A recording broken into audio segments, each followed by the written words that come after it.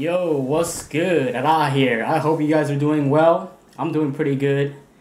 It's the end, well, about the middle towards the end of November of 2019.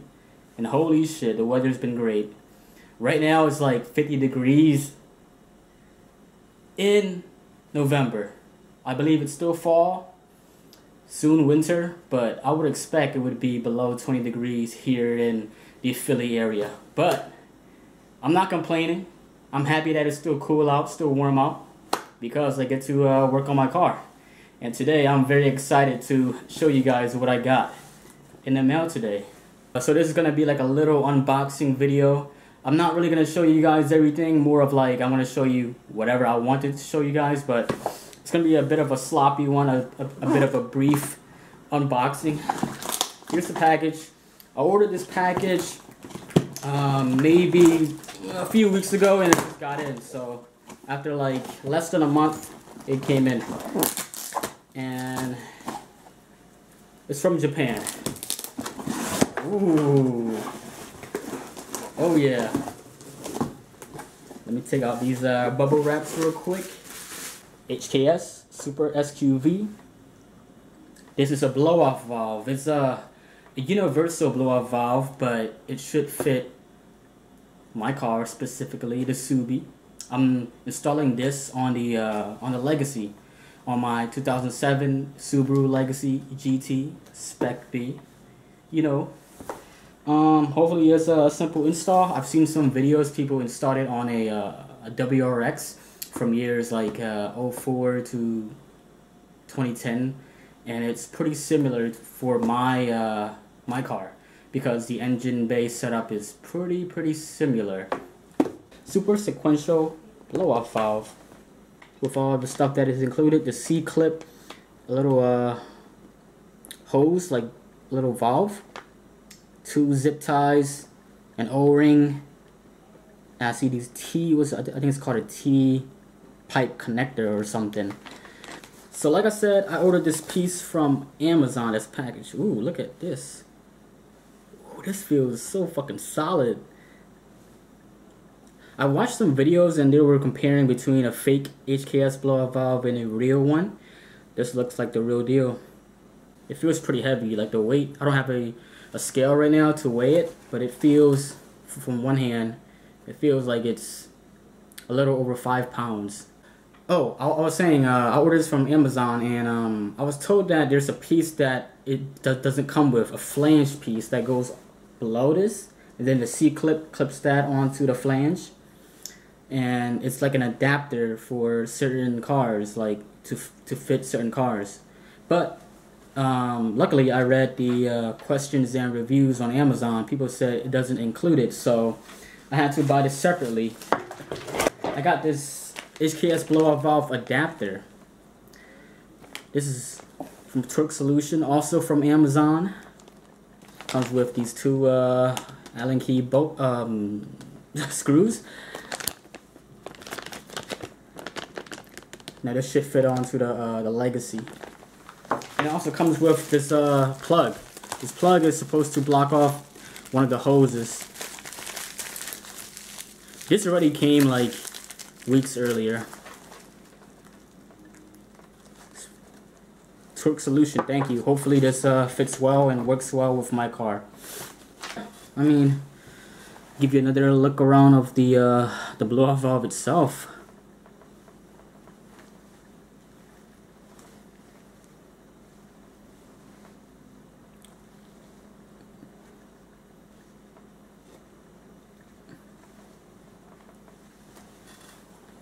Very soon I'm gonna go ahead and get started on this install. Hopefully it's not too bad. And yeah, see you guys soon. Alright, first drive. I got the blow-off valve on. It's kind of loose actually. I'm not loose, but I had a hard time. I don't want to explain it yet, but let's see how this goes, and hopefully it doesn't come off.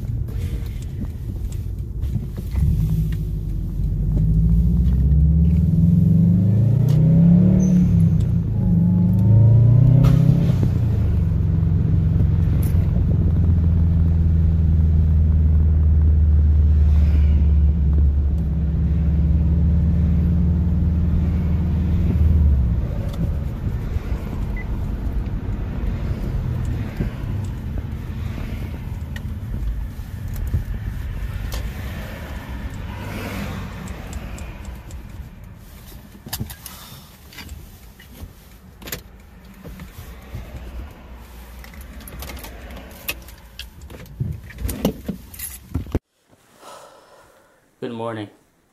Today is actually like 2 days after I actually got my blow-off valve, and the day that I did get it, I did a failed installation of the HKS blow-off valve on my car. So as I drove it, one of the C-clips that holds the blow-off valve to the flange adapter, it popped off. It shot out, and pretty much the blow-off valve came off.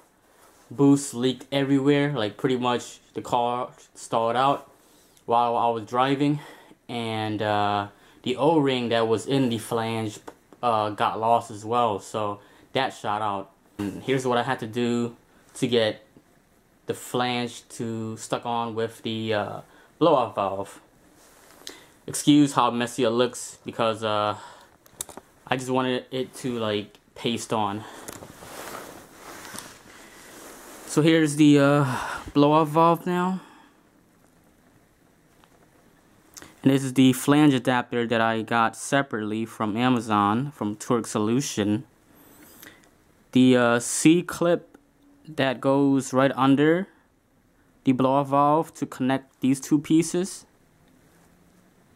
it just snapped off. It was a bitch to work with, but now I got it back on. But I wanted to secure it more so that it doesn't come out at all. So I used some JB Weld steel stick. These should work on aluminum, steel on steel, iron on steel, and whatnot to bond them together. They come in like a putty stick that's already mixed. Well, it's half mixed, and you have to like pretty much knead them together. Yeah, this is what I use, and hopefully it holds together well. It should. The blow-off valve should hold well, because it is held on by a C-clip and JB Weld around it. I let this cure overnight. I did this over 12 hours ago. So this is like at least 12 hours of curing. It does say that it settles in after 5 minutes of mixing, and then cures within 1 hour. So let's finish this installation. Okay, so I didn't really show you guys what I had to do, but I took out the when I started this, I had to take out the top mount intercooler cover, held on by 4 clips, one on that side, one on that side, and then there's 2 others. I don't remember. I think it was one here, and then one probably hiding around this corner. And then I had to take off a bracket that was held on by I think 12mm bolts. One here, or 3. So 2 here, 1 there. And this was the bracket. It held on a hose pretty much to like stay out of the way. I think it was this hose right here. So yeah. Then I took off the stock bypass valve. Okay, quick comparison between the stock bypass valve. I'm gonna show you guys what hose this was connected to, this piece, and we're actually going to block that off for fully atmospheric for this new blow-off valve. So this is the stock bypass valve that came with the car. Looks like the gasket or the rubber ring is still on. And yeah, the HKS blow-off valve. So the plug that I got from Torque Solution, I'm gonna have to shove that into this hose here and block it off. It's gonna be a bitch. The night that I tried it was very difficult. You have to like really maneuver it, pull onto this hose a bit, give it some torque. So here's how it looks after I finish installation. You got the piping towards the intercooler, I believe. No, that's probably something else, but it's blocked off. So this blow-off valve is fully atmospheric, coming from the intercooler itself. It's shooting out, fully atmospheric, And I know this is a bit messy, but this is the best I can do so far. I don't think I'll be putting back that bracket that came how it is. It's a bit of a tight fit here. And these are 2 Allen screws, bolts, that I had to use an Allen key with. It's a simple household Allen key. Not sure what size, but you would have to like test fit it if you were doing this. Got that a bit tightened up and snugged. Got the hose held on by like 3 zip ties. This is the small zip tie that came with the blow-off valve itself from HKS, and these are two bigger ties that I got myself and used and just chopped off. Hopefully it's not too bad. Looks good.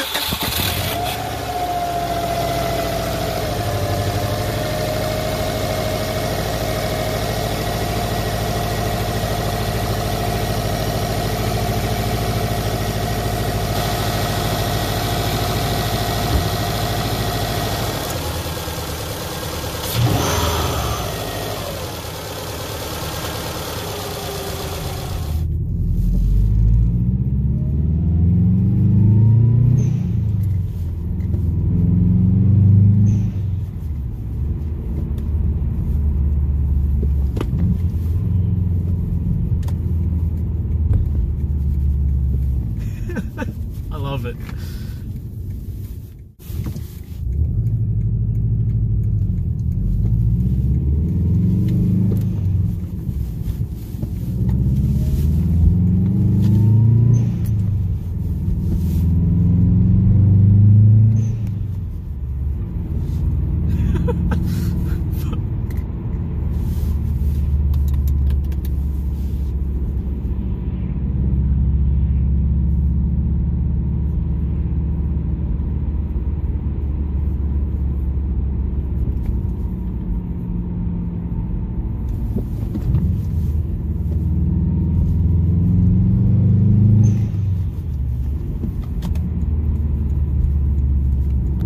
I will say I feel like the car is not as raspy as it was when it was with the stock bypass valve, because there were times where the car would, you know, do a little bit of pops and crackles, like you know, Subi sounds. But now with it, like, there's specific shifts and RPMs where the car should pop at, but it does not.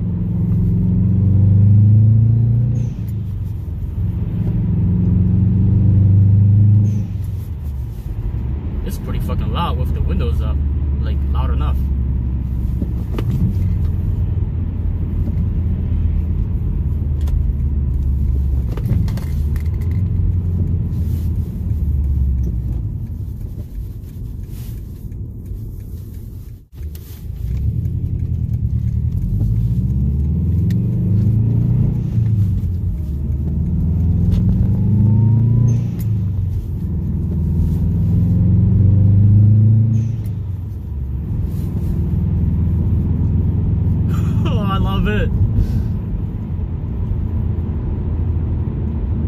It really does sound like it doesn't belong with the car though, which is kind of true, because I kind of read online that blow-off valves aren't safe for a Subi.